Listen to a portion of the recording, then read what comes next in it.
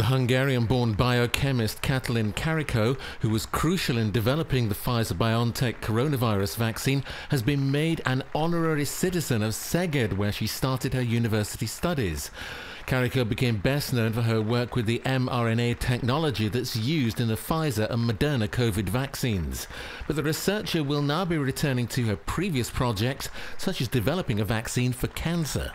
Azt hiszem, hogy jelenleg már arról van szó, hogy azokat a új variánsok I think at the moment testing new variants and, if necessary, making a new vaccine, that can be done by my colleagues.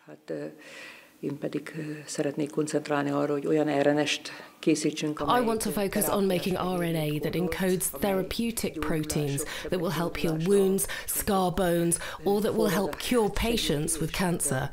Illetve olyanokat, amelyek a rák területén fogják segíteni a betegeket.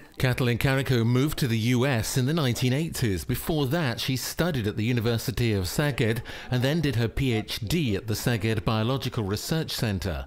She remembers that some subjects were particularly challenging.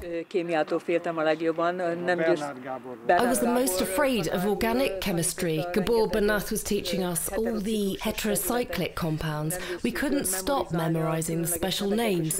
In the end, I picked the simplest one, polyamines, which was very simple. There was nothing heterocyclic about it. Karikó is now in the running for this year's Nobel Prize.